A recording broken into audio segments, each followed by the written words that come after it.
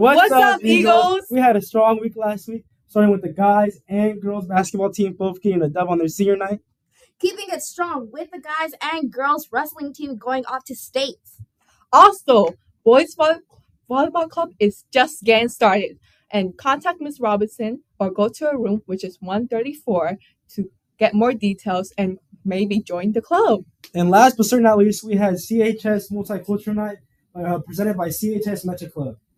And then kicking into this week, we got spring sports starting.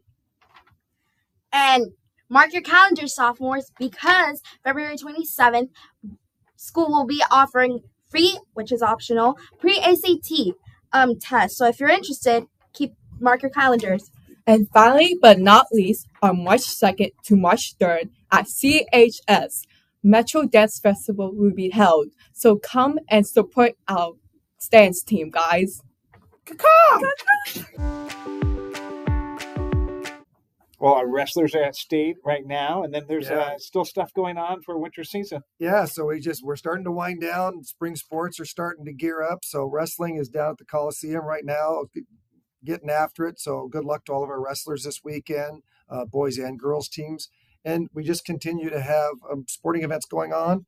We have our last regular season basketball game. The boys basketball will go play at LaSalle. The girls completed their season on Friday. So the boys will go down and play LaSalle. There's still like a glimmer of hope of making the playoffs. We need a couple things to go our way, but they still could have a shot to do that. They've really kind of come on as of late. So great job for Coach McCorn and his staff, Coach Sloan and their staff. Swim wrapped up with conference championships and state swimming. And then dance is kind of right in that competition zone right now. So next week on the 2nd is Metro Dance that they host here. I want to say it's in the 53rd year of the Metro Dance competition.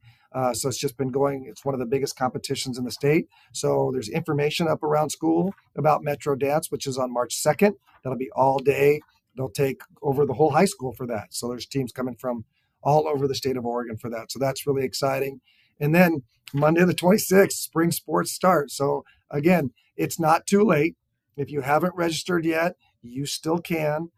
Baseball and softball are two teams that will have cuts, but tennis and track, you can always turn out for. So make sure, come see Carrie Ann and I in the athletic office and get registered and get yourself out for one of those teams.